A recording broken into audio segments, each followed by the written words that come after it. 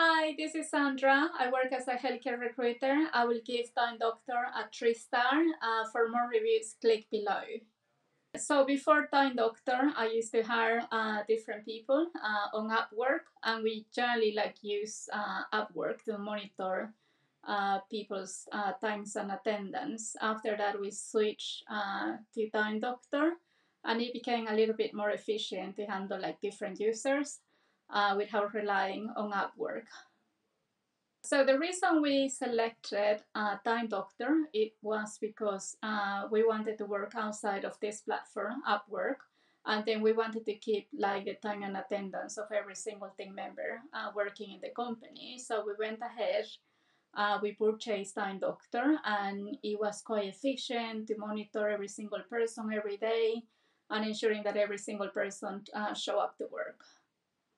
So it was very easy to get started using Time Doctor because I had a very good and friendly support team member who was in charge of our account. So he gave us the guidance on how to use the tracking system, how to monitor people's attendance. If we wanted to use different level of security, we were given that option. So the customer support was quite good. If you're looking to use Time Doctor, I highly recommend it. If you want to keep time and attendance of your employees, of different team members, it's a very good tool.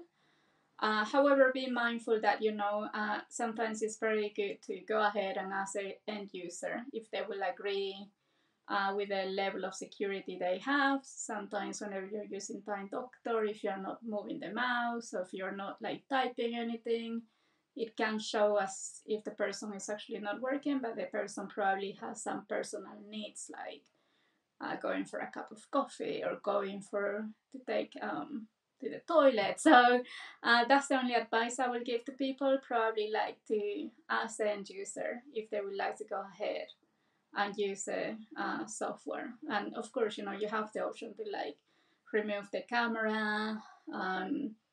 I'm not sure if they have made any changes regarding the typing and the using the mouse, but that's something quite important to consider. So yeah.